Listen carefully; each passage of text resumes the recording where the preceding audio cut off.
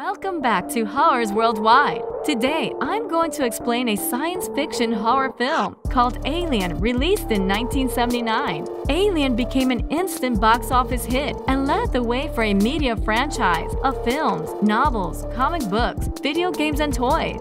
So, let's see what the hype is all about. Caution, spoilers ahead. Watch out and stay safe. We begin with a shot of space and an echoing, eerie soundtrack, the director's ode to the main theme of the movie, about which you shall find out soon enough.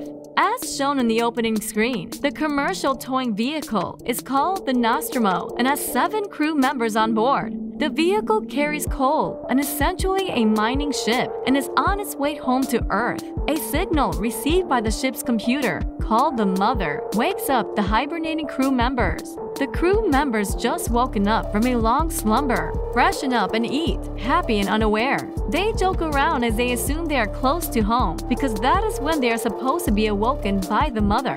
Captain Dallas accesses the Mother and finds something shocking. He informs the crew they are only halfway to their destination. Mother has directed the ship towards the signal as she is programmed to do, especially since the signal was from an unknown origin, not a known planet.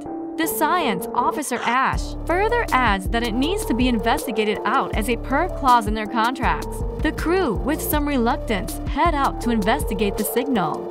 The crew face a difficult landing on the planet, and this forces the crew to split as the engineers Parker and Brett warns Officer Ripley and Science Officer Ash stay on board to repair the ship, while Captain Dallas, Executive Officer Kane, and Navigator Lambert head out to investigate. While the three head out, Ripley wants to try and intercept the signal as Mother has not been able to identify it.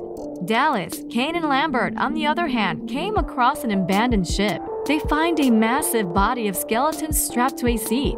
As they examine it closely, they figure out that the life form must have exploded from the inside. While the crew is exploring the ship, back on Nostromo, Ripley realizes that the signal sent to the Mother was not an SOS signal after all. It was a warning signal. Ripley cannot inform the rest as they had lost communication with the 3 members as soon as they entered the abandoned ship. Kane comes across a chamber full of eggs and, while exploring, falls into the chamber. As he gets closer to the egg breaks open, exposing a moving organic creature. He leans in closer for a better look, but the creature springs out and breaks his helmet, attaching itself to his face. Dallas and Lambert hurriedly take Kane back to Nostromo. Ripley, as acting senior officer, does not open the door to Nostromo for them. She informs that they have to stay quarantined as per procedure and she cannot let them into the ship as they can infect others. But Ash overrides her decision and opens the door to let the 3 in. They move Kane to a stretcher and break open his helmet. They find a slimy green creature attached to his face. Ash tries to remove the tentacles off Kane's face, but the Facehugger tightens his hold around Kane's neck. On X-ray, they find it has something down Kane's throat and is feeding itself to Kane's oxygen. Dallas suggests removing it as soon as possible, but Ash stops him. Ash wants to investigate the creature a bit more before they kill it. On cutting the creature, they find it bleeds a toxic molecular acid instead of blood that eats through the ship down to the lowest deck of the ship. Parker is creeped out and claims the acid gives it a very good defense mechanism and now just wants to go home. Ash is shown to be super interested in the creature and examines its fluid under a microscope. The alien has detached from Kane's face, but Ash is still not willing to throw it off the ship. The crew head back to Earth. Kane recovers and has a mild cough, but seems to be doing fine. Now, as the crew gets closer to their destination, they are sitting for a meal. Kane suddenly begins feeling sick and coughs up blood while having dinner. Soon, he convulses and, in the most shocking scene of them all, has his chest burst open and a baby alien pops out. Ash does not let anyone touch it, giving the creature time to run off somewhere into the ship. The crew, scared out of their minds, decide to go look for the creature. Dallas splits them into 2 teams. Ripley has Parker and Brett, while Dallas takes Lambert and Ash. Ripley and her team find something moving as they approach it slowly. A cat jumps out at them and runs away scared. You may have been wondering who the 7th crew member was, as mentioned in the opening scene.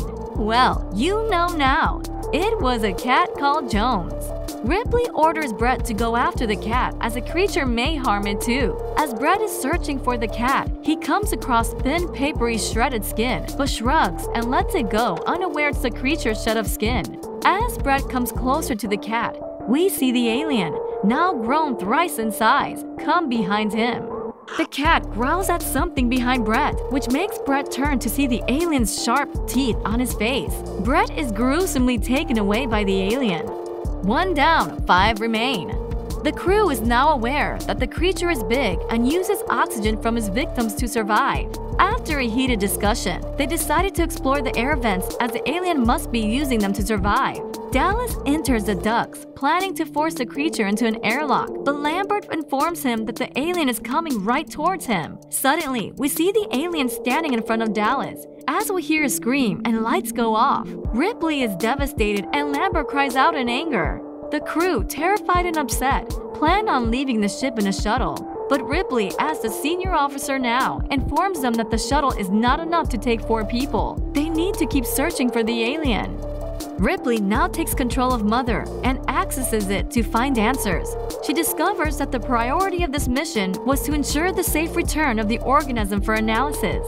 All the other crew members were considered expendable. Ripley confronts Ash, and they both get into a fight with Ash, violently pushing Ripley down and choking her. Parker comes in and pushes him off Ripley and clubs Ash, and to everyone's surprise, finds out that Ash is an android.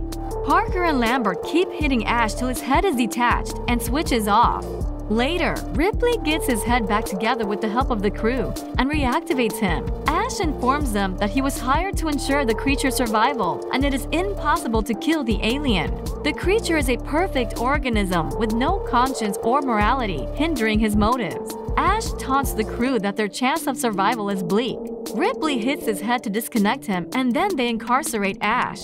The remaining 3 decide to blow up Nostromo, and they try their chance at the shuttle. While they desperately try to gather life support supplies, the alien reappears and kills Parker and Lambert. Ripley initiates a self-destruct sequence, and the clock starts ticking. She has 10 minutes to escape, and while climbing out the exit, she discovers Dallas, covered in the alien's toxic acid and skin, and calls out to Ripley to help him. But Ripley, knowing she can do nothing for him, burns him with a flamethrower. Ripley makes it out of the ship into the shuttle with only 1 minute left to self-destruct. She manages to take off as she watches Nostromo explode. She has James, the cat, with her and is about to relax, only to find that the alien has managed to escape with her in the shuttle. It hid in the narrow space. Ripley runs into a corner to wear a spacesuit. She tries to flush the creature out with gas, but the alien still approaches her. She opens the airlock door, but the alien manages to hang on by the frame. She then uses a gun with a grappling hook that throws the alien into space, but loses control of her gun, which gets stuck as the airlock closes.